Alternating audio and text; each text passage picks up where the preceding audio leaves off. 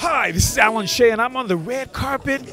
And can I say, with Mr. Hollywood himself, can I say that? Yeah, I mean, you can say it a little bit. I'd say that's respectable. Well, you know, this gentleman has the package that he can turn Hollywood around by himself, but I want to be on your team. Can I do that? Can I do that? I mean, there's more. There's enough for all of us. So yeah, let him on my team. Let's go. All right. Well, you know what we're going to do? We're going to get into a little of this incredible actor's journey because he is so awesome.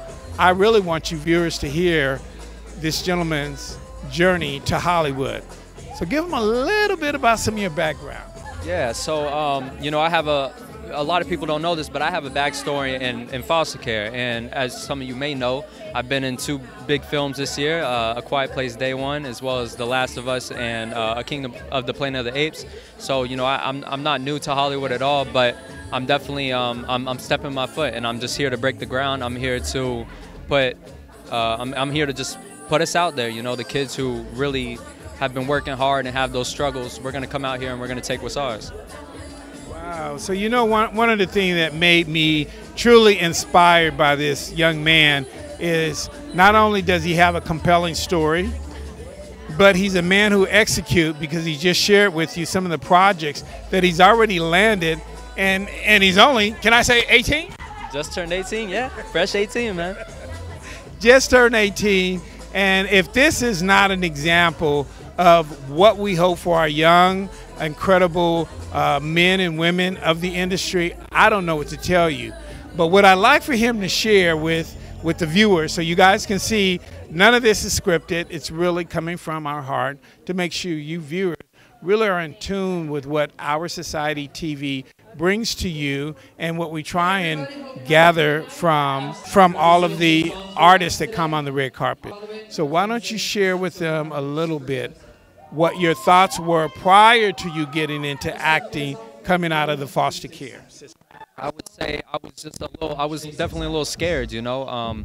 Definitely coming out of foster care, you don't have a lot of support, you don't have the support system, and it was really just, you know, I have to find something. But acting wasn't something that, you know, was just for the money or the fame. It was a voice. It was a chance to go out there and tell my story and tell everybody else's story as well. Really, when I speak these words, I'm speaking for thousands of kids out there, and that's just the great thing about foster care. And the great thing about struggling is we all have the same story, and we all want a chance at life. And some of us are getting the opportunity to have a voice, other people aren't. But I'm going out there to give a voice to everybody, and that's really what it is. It's we're all afraid, but we also have so much ambition, and instead of turning that ambition into anger or being angry at what happened in our past, we're going to use that as a voice, and we're going to go out there and we're going to do what's great. And as I share with you viewers, you're hearing this right in the middle of a concert, as you can tell with the music in the background. But because this gentleman was so interesting, authentic, and real, I wanted to make sure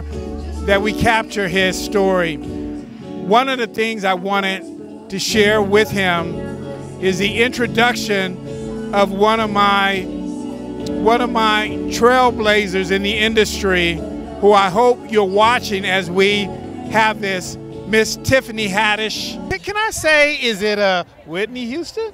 I would say this might be a little Whitney, this might be a little, you know, Lisa from Saved by the Bell, you know, maybe a little FloJo, maybe a little, you know, the color's giving Whitney, and maybe a little Tina. It's giving a hot chick in South Central 1987. So here is hopefully a gentleman that you can bring in and certainly show him a true part of her program that deals strictly with children from foster care. And Tiffany is such an awesome woman and such an awesome person in the industry. She would add a lot of value. So Tiffany, my queen, if you're watching, check us out, and this is all for you. So give Miss Tiffany Haddish a greeting that you'd like to meet her one day. A nice loud and romance her, because she's beautiful, so make it happen. Hi, Miss Tiffany. Like he was saying, I imagine you're beautiful. I would say anybody who's going out there and doing things for these children, they're beautiful. inside and out, in my opinion. So I hope that one day I get to meet you and maybe even work with you one day. But keep doing what you're doing. Keep going out there and fighting for these children, because we need somebody, and we just need people to advocate for us. And if you're out there doing it, then it's going to create a wave, or other people are going to want to do it too. So, you know, we live in a very following world, and I would imagine you're like a leader. So just continue to inspire the youth. Share with us, please, Tiffany, how important is it for people to understand the contribution to the foster care and what you're doing? Well, I think it's really important to contribute to the foster care system and helping these youth to become productive, amazing citizens, because first of all, they understand the courts, they are resilient, and if a little bit of guidance, they can be amazing, productive citizens. And I want that for us. All I like to share with this incredible woman that I love, I go way back to Altadena days at Loma Alta Park. You were volunteering, you was out there, and you changed the community. And that was some hard work back in the day. And this is why I love her. And if she ever asks anything, I'm here for you to make it work. Thank you so much. I appreciate you. All right. It's all for you, Tiffany. Here's a young man that we work hard to make sure we can lift up and bring the other young people coming out of foster care into reality of entertainment. Here's one right next to you. So share with Tiffany and the rest of our viewers your Instagram page so they can follow you. Yeah, so my Instagram is going to be Zay versus Artist. That is ZAYVSARTIST, or you can just look up Zay Domo Artist on any platforms. It's usually the first thing to pop up. So I hope you guys go and follow me, and, you know, just let me know your stories too. I would love to hear it. I want to help everybody, as I said. You heard it for yourself. Let's make it work. I just want to thank you so much. Yes, sir. And I really look forward to this young man's future, because he brings a full package. So thank you so much. Yes, sir. Hope to see you guys soon. Okay.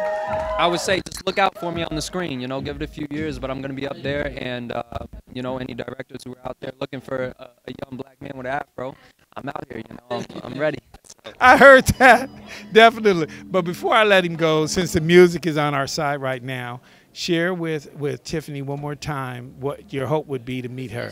As the foundation evolves, what do you hope? What are you looking forward to next? I'm looking forward to us being able to do even bigger and better things. Like, we've been getting the kids internships in companies they want to work at. We've been, you know, helping them get housing, getting them life skills, getting scholarships for them, like granting scholarships. Anything more that I can do? I mean, I feel like I'm doing a lot. Maybe change some legislation. Hello. Okay. Hello. Hello, to benefit our children. I would say I would like to meet you and really have a genuine conversation about your thoughts of foster care, and maybe even give you a few insights, because I grew up in it. So maybe I'm a true believer, and you can learn anything from anybody, no age. It doesn't matter really the influence. You can always learn from somebody. So I would love to learn from you, and I would love if you listen to me and listen to my story, and maybe we could create something great. So He shared it. Thank you so much. Definitely.